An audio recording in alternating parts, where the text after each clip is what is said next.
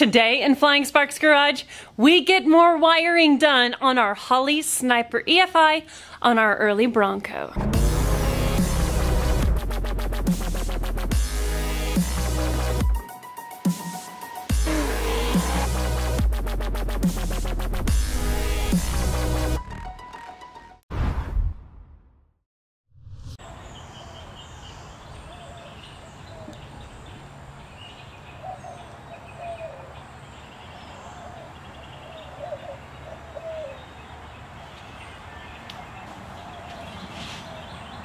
Morning. We're starting our day off on hold with Holley's Tech Line. I'm giving them a ring because we've been looking at the instructions this morning and trying to decipher how we wire up our distributor. We have an ignition box, or like the coil that's a box. And so we're kind of confused as to how to properly wire that up. So we thought we would give them a call so that we can be sure and do it right. As we're making mistakes as we go, we kind of want to like minimize that. So I'm gonna talk to these guys and see if they can help us.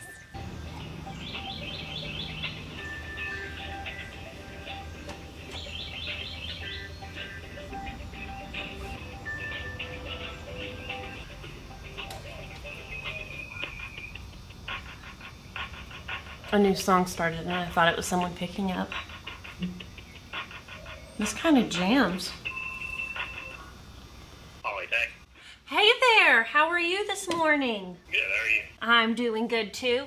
Okay, so I have never installed an EFI. My husband and I have been reading the instructions and trying to decipher where our questions are. And one of the things we're hung up on is we're wondering if the distributor we have will work with being able to utilize timing control and things like that.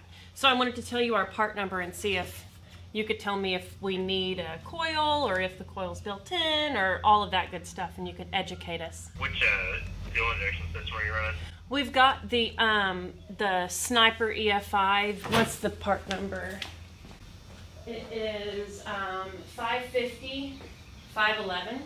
Okay. And the distributor that we have is part number 83521. Okay.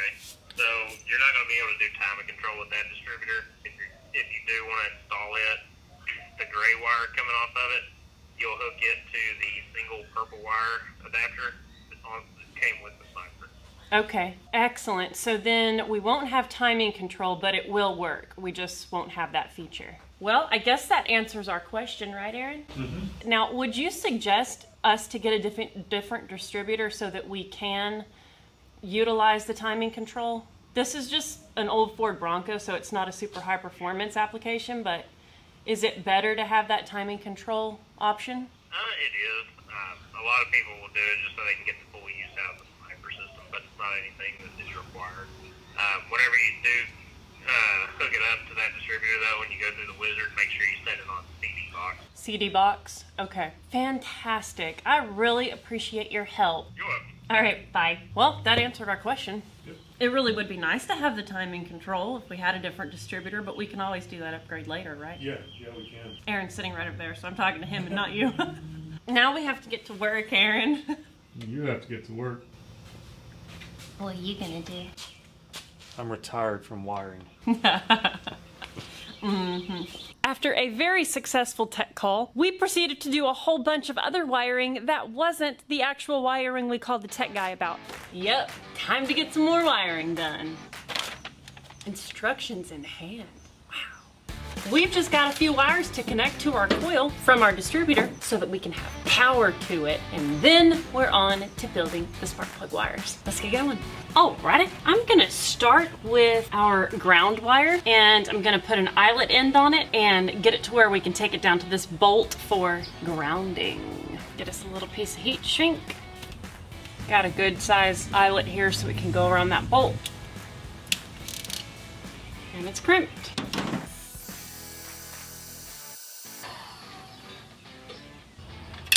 Okay, y'all, done.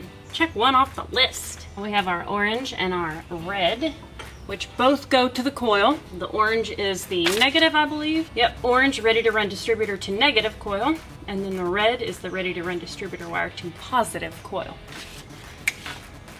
And we're gonna put ends on these so we can disconnect them easily. Yeah.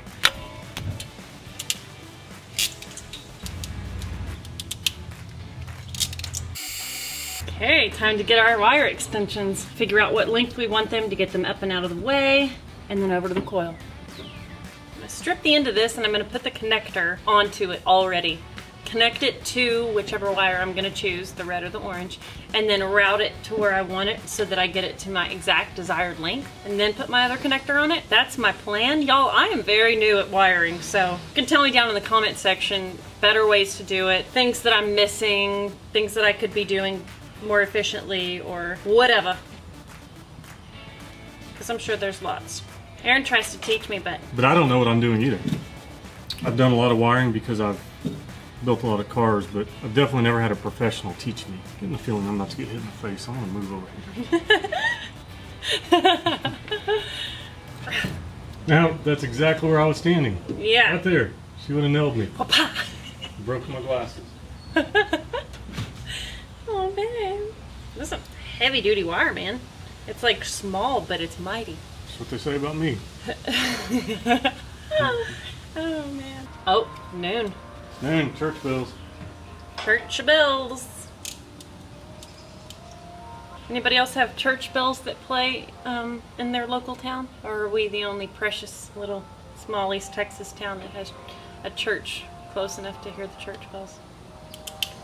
Alright, y'all, we got our first extension wire done. The problem is, we need 2 of them. Hey babe, why don't you clap this out? Oh, nice! Alright, let's get these installed. So we decided we want to case these before we install them. We want to put them in the loom. So I did just a little bit of red on each of the ends of our red wire so that we know which one's red and which one is the orange. So I'll push that down to there.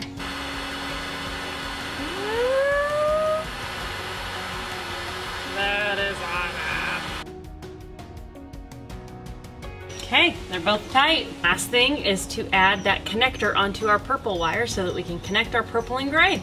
So this is the last wire that's going to come around to the distributor. It is a purple wire that comes from the main harness, and it's for the crank signal. We discussed the routing on it, and we really feel like it needs to come up and around this fender well. Of course, we have to be careful where we route it because we don't want to get it too close to our main power wire because of noise in the wiring system. So the power wire is up here. I'm like, is down here far enough away? Aaron said that it was. So that's where we've decided to route it. I'm not putting loom on it quite yet, but I will put 2 pieces of heat shrink, one for this end and one for the end that goes into the distributor. Okay.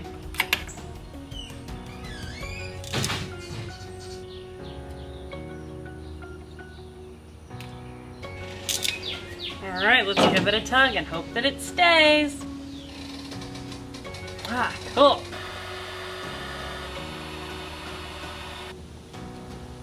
Okie dokie, it's plugged in. Well, I'm trying to set up my shot for building spark plug wires, and somebody thinks that he belongs on the table that I want to work at.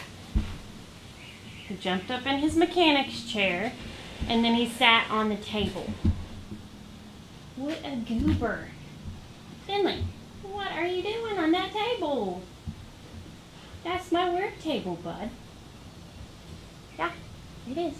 Wow, awesome shot. The Bronco, Zen, Garfield, and the shop dog? Oh, buddy. Oh, so cute. Oh my goodness, he's just so cute. Just so funny and cute. He's gonna lay down now. Oh, hi. Hi. I just got this shot set up. Finley was taking a nap on my table. Check out my work. Looks good. Do you approve? Yeah. Cool. Finley is just too dang cute. Because we've never really shown the actual process of building your own spark plug wires, I thought I would make a separate episode with this process. That episode will be found on this channel in the early Bronco playlist. We just dropped the blue fuel pump wire back down behind the transmission, and I'm getting ready to get underneath the Bronco on the creeper. Parentheses, it's a pain in the butt to put the Bronco on the lift, so I'm gonna use a creeper, close parentheses, and figure out where we wanna route this wire. We just did a thing. We cut all of this out from underneath the frame rails of the Bronco. Gross, awful, dead wiring that someone had put in here for the system, for the speakers under the back seat, for an amplifier that's under the driver's seat. Unneeded, gross, and now we know where we're gonna route our fuel pump wire right down the frame, and it's gonna look sweet. And it's not gonna have all this junk next to it. Trash. Let's do this.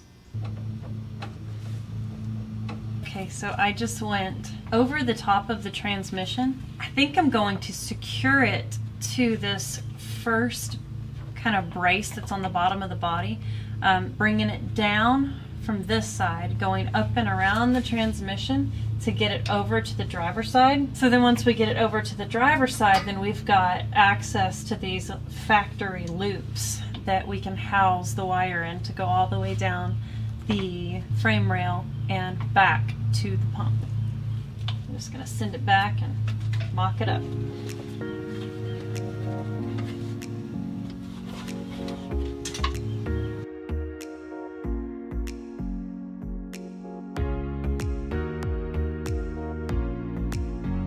Current plan. I've got a little bit of heat shrink. This is going to go all the way up my blue wire and up to the front where the wire comes out of the harness.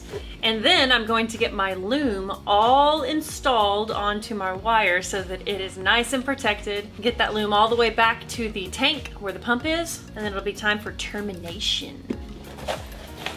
Ah, yeah. I'm going in. Maybe if I can make it not awkward. Too late.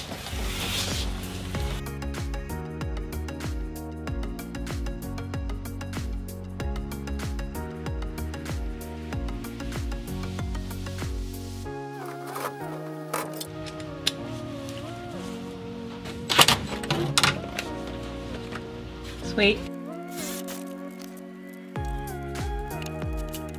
Got it. Cool. And the rest will just be using those factory clips, right? Yep, and it's going to be kind of loose in there, but don't worry about that because we've got other wires that need to go in there as well. Perfection. We're calling it a night. We'll see y'all tomorrow. We know a ton of you can relate to the slowly but surely progress on builds, and it is no different here in our shop. So we checked a bunch of stuff off the list on this episode, but the list continues. Be sure to hit that like and subscribe button and the notifications because I am working busily editing episodes to keep you all entertained. We cannot thank you enough for watching. We love y'all. We'll see you next time.